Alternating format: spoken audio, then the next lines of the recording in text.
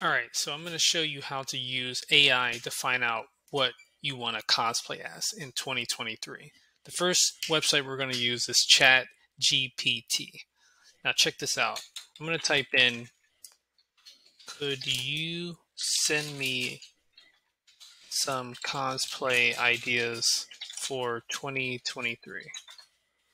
All right, now watch this.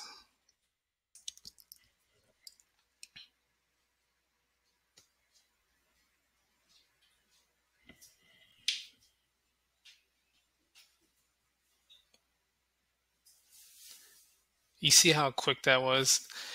And it's taken in consideration of shows and movies that are coming out in 2023, just like that, without doing hardly any research. Now, the next thing you're going to want to do is, let's say, can you expand on this a bit? You can phrase this any kind of way.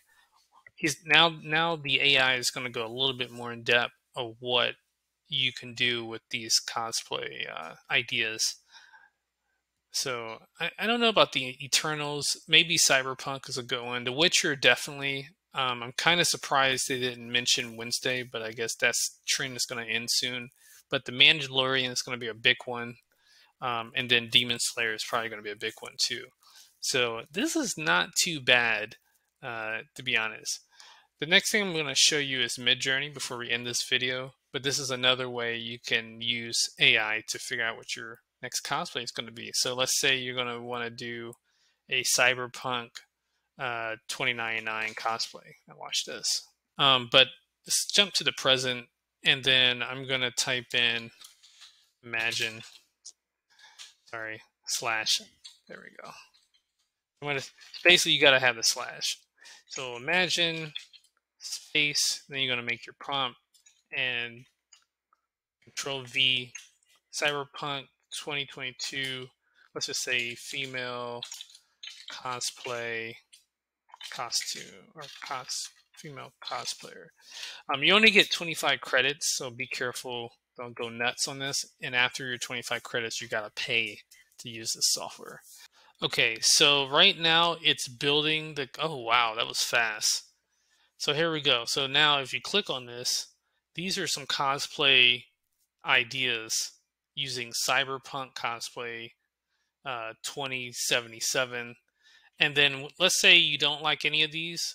What you can do is you can do a new version, but that's going to count as a credit, so you may not want to do that.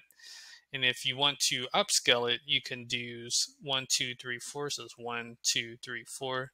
And if you want different variations of, like, say, this last one, you can do that. You go into your website, the website for Midjourney, and look at your prompts there and images. Once you do this, you just click on original, and this you can download it by just going right click and save, basically save image through there. So like if you want this to be blown up, you can have like the single picture.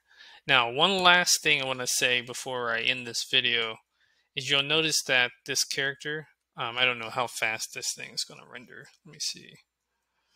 I'm actually pretty surprised it rendered this fast. Let me scroll up. Yeah, it doesn't seem to be rendering very fast for the up. Oh, there it is.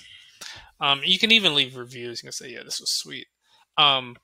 You could take the original prompt and do a full body. So instead of saying Cyberpunk 2077 female cosplayer, you can say Cyberpunk 2077 full body female cosplayer. So then that way you can see what the bottom part would need to look like, what the back would need to look like, because you can start expanding on this. You can start making variations. I'm not going to do that. You can even go here to the web, and this will take you to your account, which I'm not going to go to that either.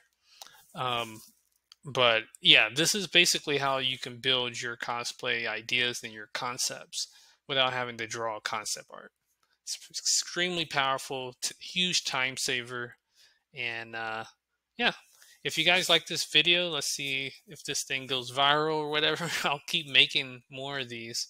But this is the future. The future is now.